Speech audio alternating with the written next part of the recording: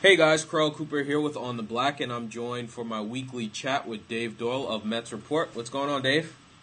Doing well. How are you? I'm doing good. Disappointed we lost 2 out of 3 to Washington, but, the highs and lows of this team, I guess that's the trademark of a 500 team. Yeah, inconsistency. Sweep the Reds in 4 games in Cincy and then lose to a bad team in Washington. Right. Well, this is the first time we're talking since the Mets traded Carlos Beltran, and so I wanted to get your thoughts on that trade. Do you think that the Mets got something good in return for Beltran? Do you think they should have got more, so on and so forth? I mean, what are your thoughts?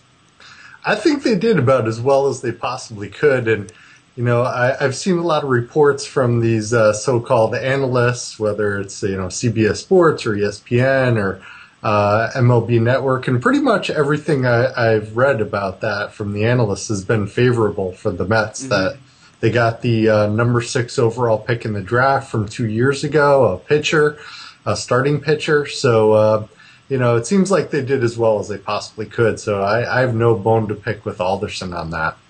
Yeah, and I agree with you. I mean, I guess the only thing I would say there, and this is just being picky, I mean, the kid, he sounds like he's a really good prospect, but he is only in A ball right now, so he's still a ways away from being on this major league team and having really any impact, I would think.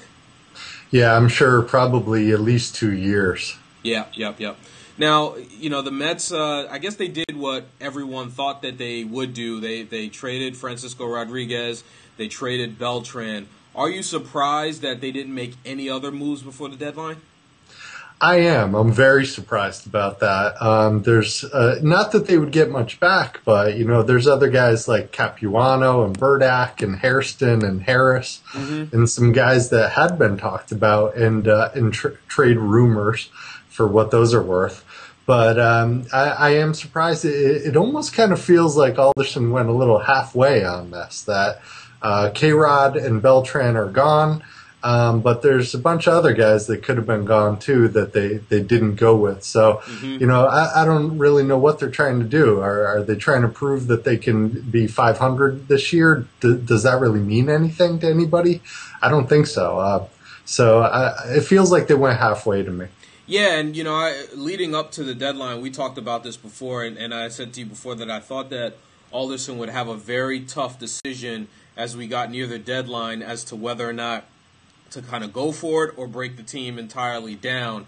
And it seems like with them still kind of lingering, 6, 7 games out of the wild card, he kind of just played it safe. Got rid of the guys that, he needed to get rid of and get some value, but didn't totally break the team down. It seems like he kind of played it safe.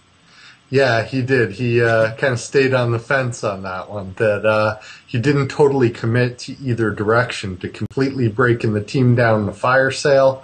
And he also, he didn't try to keep it together and keep Beltran and K-Rod here and maybe even bring in some guys, that would try to bring the Miracle Mets back of 2011. So, so it really did feel like they went halfway with it, which, may not be in the long run. In retrospect, may not be the right way to play this. Yeah, I mean, I guess though the other way you could also think about it too is who else were they going to be able to trade and get something in return for? I just don't know who else out there they would have really gotten some, good value for. Yeah, I think that's the issue, that trading guys like Capuano, Harris, or Hairston, those types of guys, all it was going to be was just unloading salary, really. You're not going to be getting anything of real value in return. So I guess that was probably the issue. Right. And so, the last thing I want to chat about today is David Wright. If I'm correct, I think that everyone from that team that went to the playoffs in 2006 is now gone, with the exception of Wright and Reyes. I believe that's right. And, there's always been talk over the years is can David Wright lead this team? Can he be the leader? And, I guess the two loudest voices or the two kind of biggest presence on the team there have been the last 4 or 5 years were Carlos Delgado and Carlos Beltran, and now both of those are gone. So if Wright is ever going to be kind of the true leader of the team, I would think now is the time. I mean, what are your thoughts on Wright and being the leader of this team now and into the future for the next few years?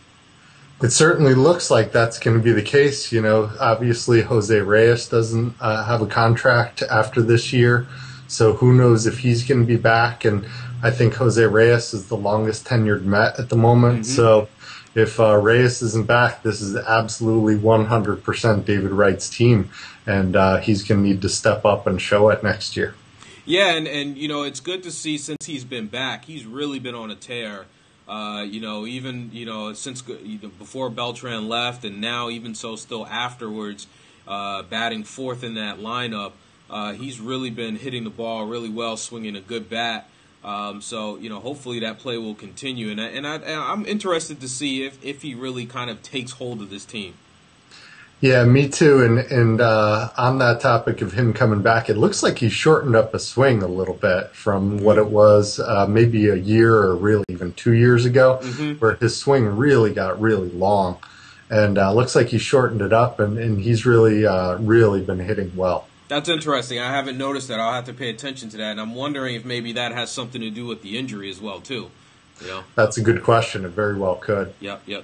Well, hey, Dave, thanks for joining me tonight for our weekly chat. And for those of you watching this video, Dave and I are going to be doing a live Ustream chat this coming Tuesday during the Mets game. So look out for that link on Twitter and Facebook. Thanks, Dave. Thank you.